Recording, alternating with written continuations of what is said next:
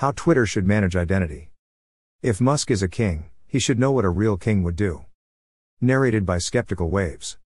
Published Saturday, November 12, 2022 by Curtis Yarvin. As Elon Musk has recently discovered, managing speech and identity is hard. But he probably knew that. It's important to note that his first 3 rockets blew up, too. Failure analysis. Among effective people, most failures result from distorted perceptions of reality. In every society in history in which we can identify the difference, the most common failure-inducing perceptual disorder among rightists is that they refuse to see that they either differ in any way from all leftists, or share anything with all other rightists. Often they do not even understand that they themselves are fundamentally rightists. Usually the optimal strategy is to understand but not to admit. As a result, rightists, A, try to use strategies that only work for leftists, B, fail to work effectively with other rightists, and, C, therefore, lose. This depressing pattern repeats across history in every conflict between left and right. We see it again in Elon Musk's first attempt to monetize Twitter's reputation capital, which ended hilariously by merely diluting it. Still, monopolies are resilient. The blue check is an indicator of verified notability. A blue check is a lord among the peasants. Hierarchy is how Twitter works. Hierarchy is how Twitter will always work. The hierarchy of Twitter today is a corrupt abomination. My company got verified in 2015 because we threw a good party at which a drunken Twitter employee promised.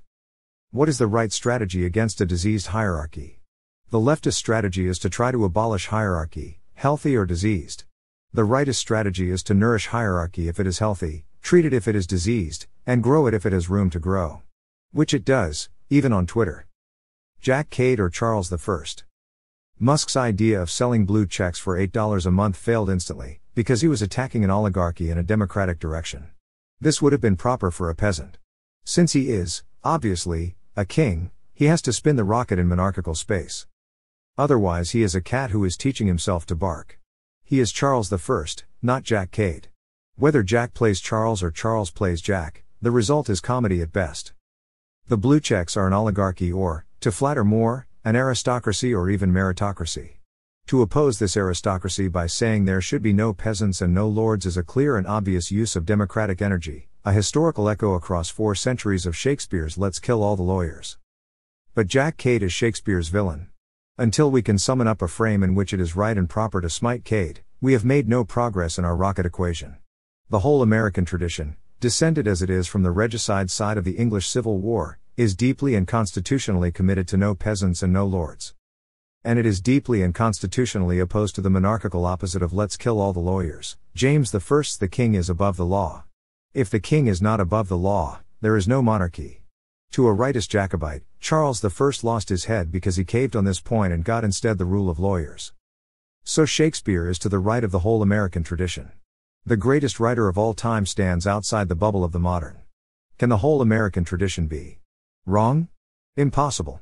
It would be like Newton being wrong about the apple. Yet if we can swallow our patriotic pride, hard enough for a real American, almost impossible for a hyphenated American like Musk, who came here for our values, we can ask, what would Shakespeare do? Or more prosaically, what would Charles I do? The democratic ideas of equality and free speech were of course absent from these monarchist minds. Yet nor had they any sympathy for an oligarchic rule of lawyers. If Musk is a king, he should know what a real king would do. Selling titles of nobility. Charles I would instantly recognize what Musk is doing. He is selling titles of nobility. This classic monarchical revenue model was old when Khufu was a little boy. But then, Charles I would never sell, no, rent baronetcies for 8p a month to any chud in Kent with a credit card. True, Charles got his head cut off. Not always the most effective leader. Read all about it. Still, Charles I would have had himself drawn and quartered before he shipped a product like Musk's $8 verification. Sad.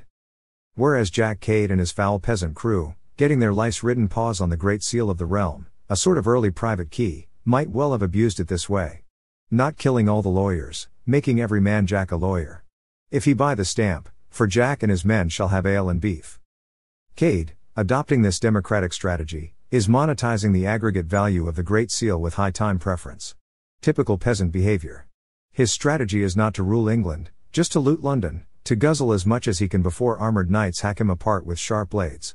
Allah be praised, the gun is not yet a thing. A monarchist aristocrat, like Charles or Shakespeare, understood that the advantage of monarchy is efficient government with low time preference. The mission of a king is the same as the mission of a CEO, to build long-term capital and harvest its yield, shearing his sheep but never skinning them. The capital of a king is the land, people and buildings of his nation. The capital of Twitter is a building, some office furniture, and goodwill. Twitter needs to earn revenue, but Elon Musk is not Jack Cade. He is here to build capital, not devour it. Hopefully he will not keep lighting his cigars with goodwill, that is, reputation. But what is this magical substance, reputation? Twitter is a reputation company. The capital of Twitter is its reputation and, indirectly, the reputation of its users. Even its mission as a truth company is subordinate to its mission as a reputation company.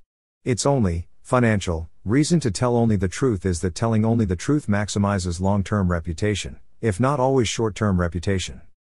But Twitter's users have reputations, too. They tweet to maintain and improve those reputations. The company shares in the capital they create. This should be a win-win. The way for Twitter to monetize these reputations is to make them more essential. The more its users need their blue checks, the more Twitter can charge them. This is especially true for brands. If Twitter brand verification is essential to the operation of the New York Times, then $8 a month is not the right price for the Times' blue check. $800,000 a month seems more right. Every Times reporter will also need their own blue check. This will be paid by the Times. It should cost about $80,000 a year, like a Bloomberg subscription.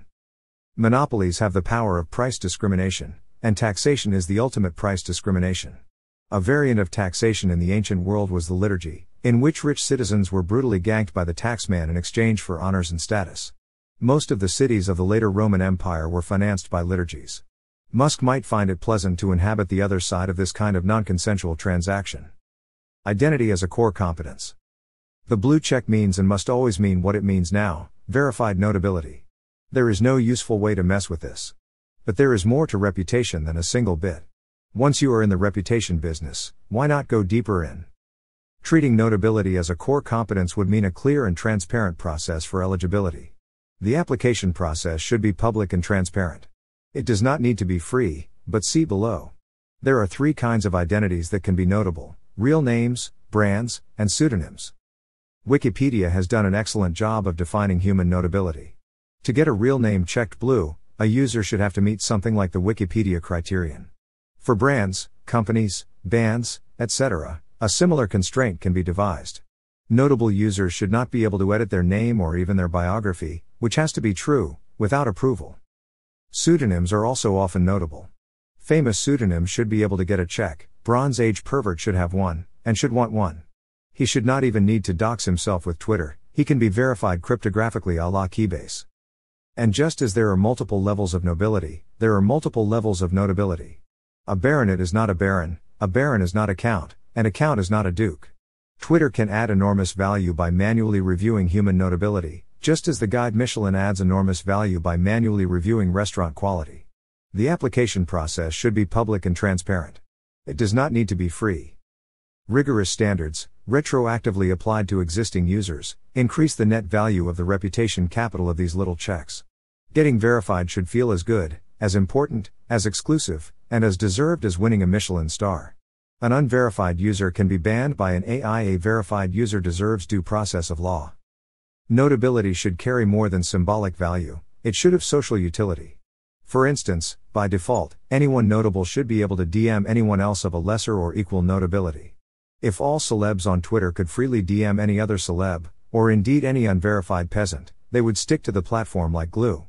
Brand notability should also carry magical powers of communication. This is what advertising is. Moreover, notability is not the world's only formal credential. There is a whole world of verifiable reputation badges, credentials like PhDs and MDs, jobs conferring prestige, like professor or, gasp, journalist. Most of the journalist blue checks do not reflect any significant notability, but should just be badges, even Michelin stars. The Twitter of a 3-star chef should absolutely show 3 stars, no one else's should.